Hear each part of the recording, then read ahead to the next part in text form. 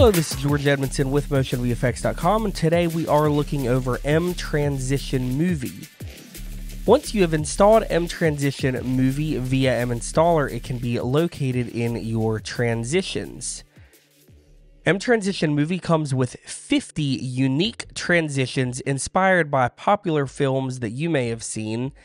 Now, if you would like to get a real-time preview, you can simply take your cursor and scrub over each transition, and it will show you how that transition may look over your footage.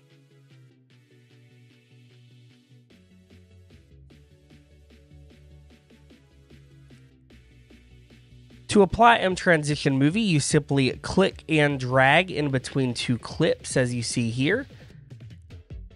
Now, depending on the duration of your clips, you may be presented with the option here where when you let go, it is going to say there is not enough extra media beyond the clip edges.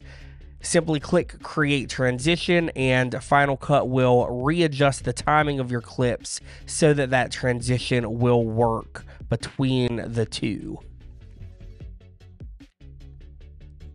So I'm going to delete this one right quick.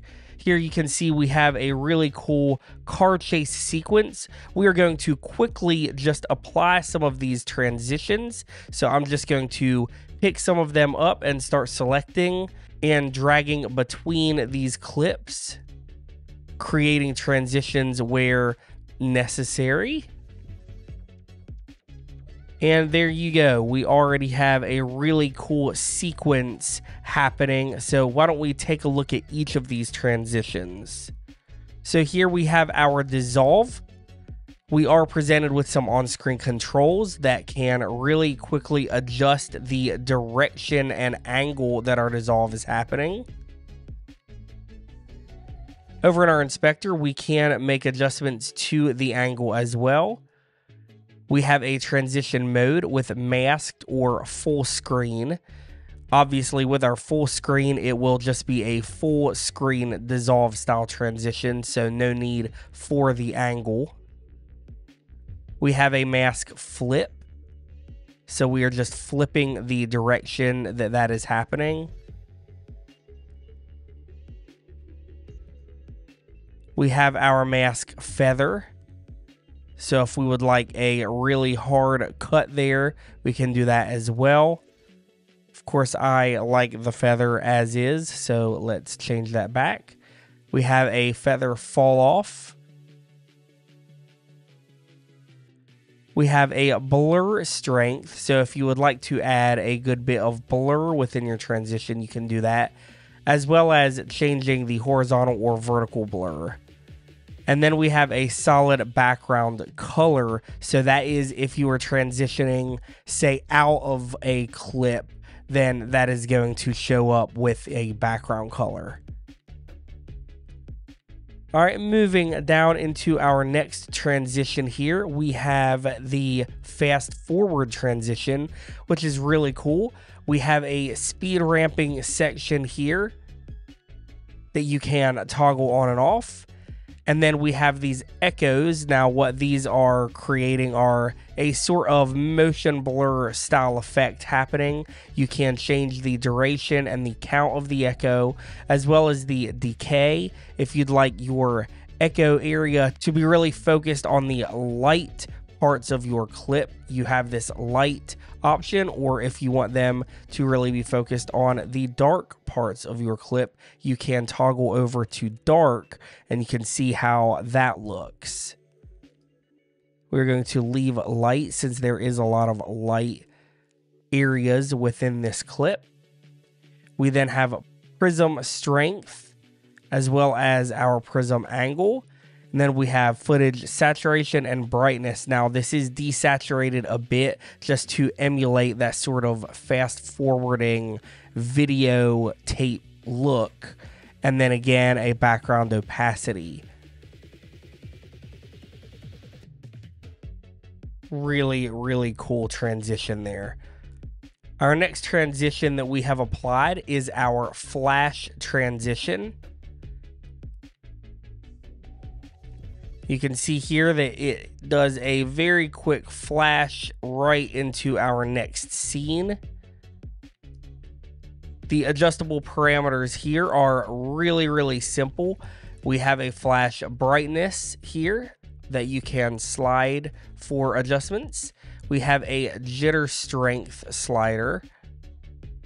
And then we have our blur. And again, our background color.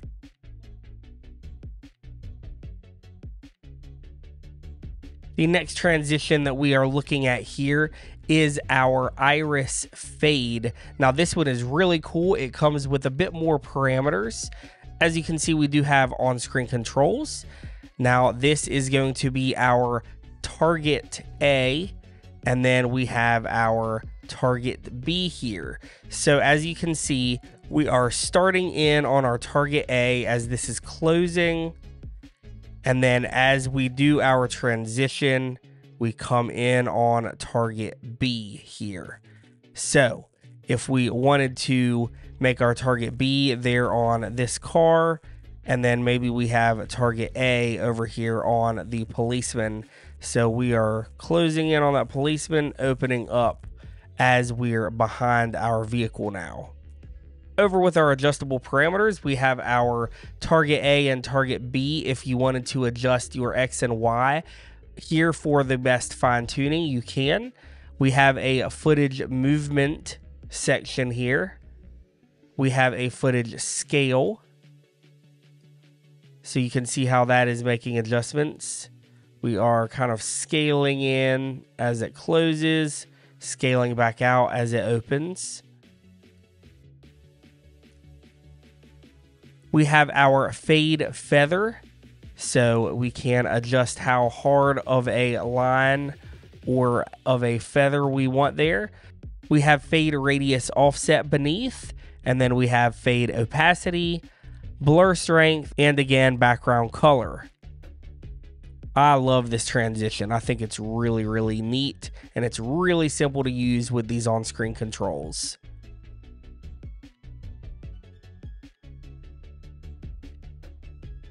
All right, we've got a few more clips here at the end of our timeline. Now, it's really important to use the transitions that are going to best make a difference with the story that you're trying to tell in your video. So here we can see this boxer kind of making a jab there, and the next scene, the boxer that he's fighting is down.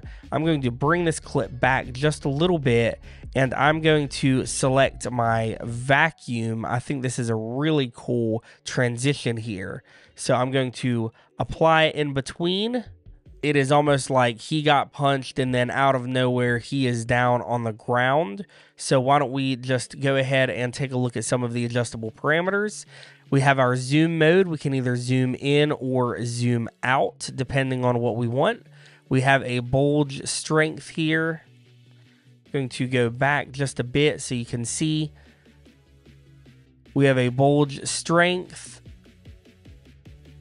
a zoom blur strength, prism strength, saturation, brightness, and opacity. Now these shots are a letterboxed version, so due to the rendering, there are some black bars, but once this shot is rendered out, those will be removed. In the transition, those black bars are removed now, and you are good to go. So just keep that in mind. If you are ever seeing that, just render your transition out, and the transition will fill those holes. Once again, this is George Edmondson with MotionVFX.com. We can't wait to see what you create with mTransition Movie, now available. Be sure to subscribe, and we'll see you on the next one.